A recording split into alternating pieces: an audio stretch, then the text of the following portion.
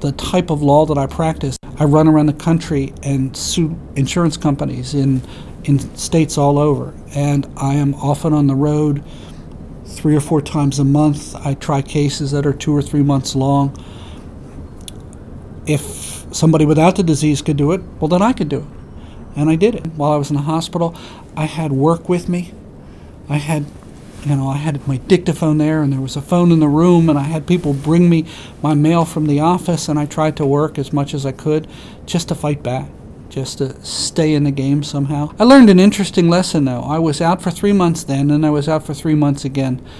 And everybody thinks they're indispensable in the world. And what I found out was nobody's indispensable. The world didn't come to an end. My law practice didn't go down the hill. My law firm didn't have to close, and everybody just kept going.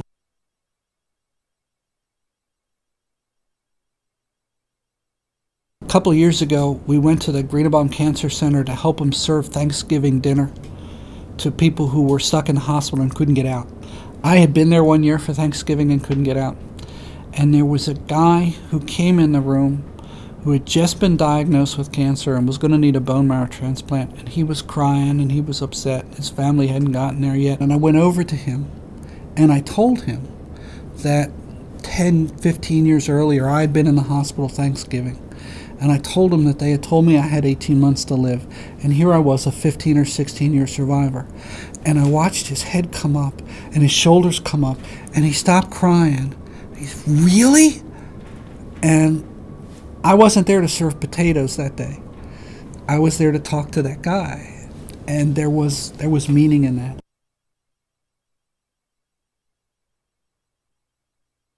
There's too many people in the Congress that don't understand. There's a lot of money being spent to try and find the cure for various forms of cancer, but not nearly enough, if any, being spent to help survivors survive. It's one thing to get through the disease. It's another to be a survivor. There are all kinds of problems. There's insurance problems. There's employment problems. There's social problems. There's just incredible difficulties that survivors have to go through.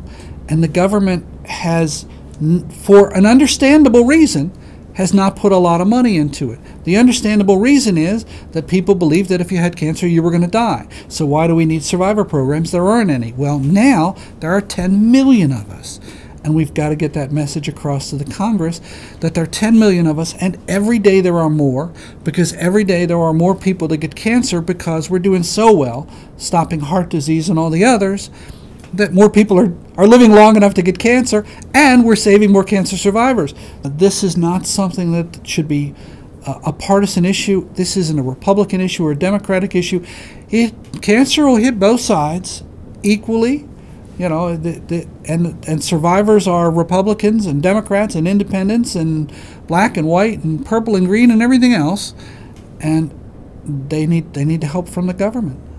My name is Mark, and I am a 19-year hairy cell leukemia survivor.